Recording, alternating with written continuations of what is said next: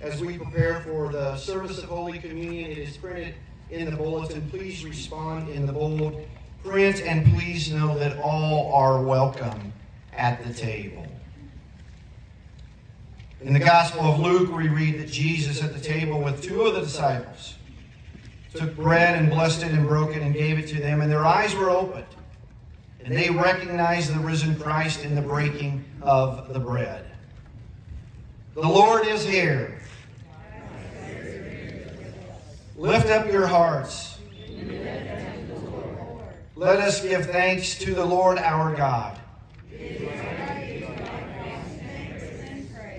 Almighty God, to whom all hearts are open, all desires known, and from whom no secrets are hidden. Cleanse the thoughts of our hearts by the inspiration of your Holy Spirit, that we may truly love you and praise your holy name. Through our Savior Jesus Christ we pray, amen.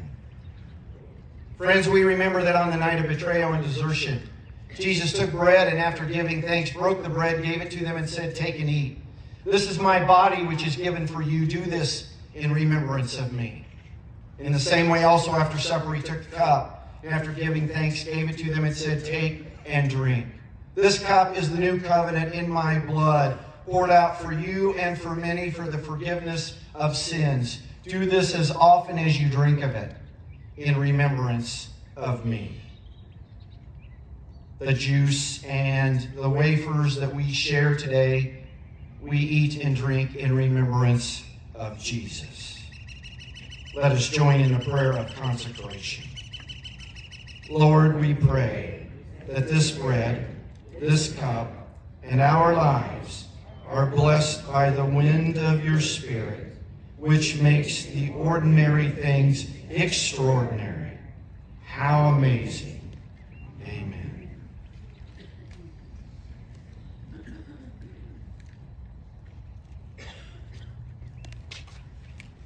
Through the broken bread, we participate in the body of Christ.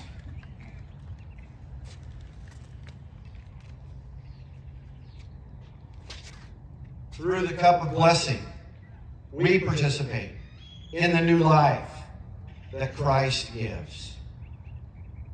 At this time, I invite the communion servers to come to your table, please.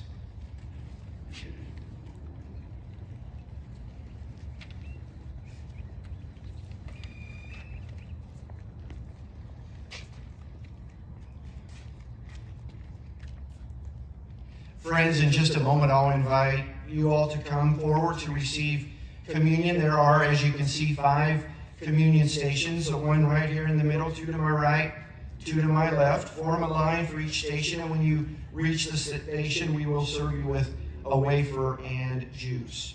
You can step away from the station to partake of the wafer and the juice, and then there are bins provided where you can dispose of the packaging once you have taken communion. Please return to your seats, and we will then, following communion, conclude the service. Please, please, please, as you come forward, watch your step.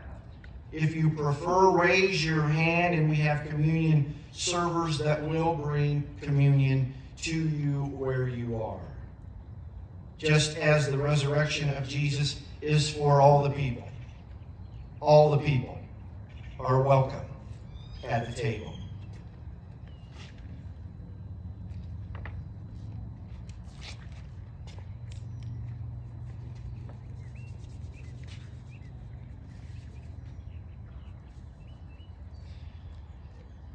These are the gifts of God for the people of God.